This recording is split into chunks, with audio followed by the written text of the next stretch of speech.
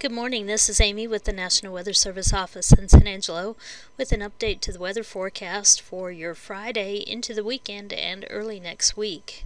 We're going to start out with another day much like we've seen the last couple days. We're going to have another round of rain possible. We'll have some showers ending this morning across Haskell and Throckmorton counties, and maybe a little brief break in the rain through the early part of the day, but we will keep the cloud cover, so temperatures will stay pretty cool in the lower to mid 80s.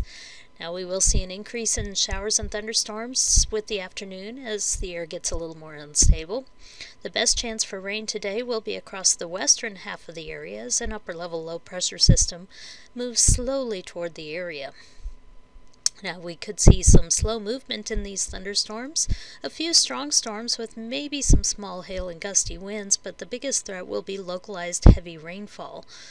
So watch for ponding of water on low areas and flooding of roads and low water crossings.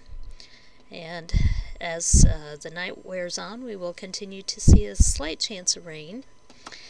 Rain chances continue on through Saturday and Sunday. We actually have a better chance of rain Saturday night into early Sunday as the main track of the upper level low pressure system brings it across west central Texas through the night Saturday and into Sunday. Now again, we could see more rounds of showers and thunderstorms with some locally heavy rainfall possible. So if you're planning any outdoor activities for this weekend, be sure to keep up to date with what the forecast is and have a way to get any warnings and statements from the National Weather Service.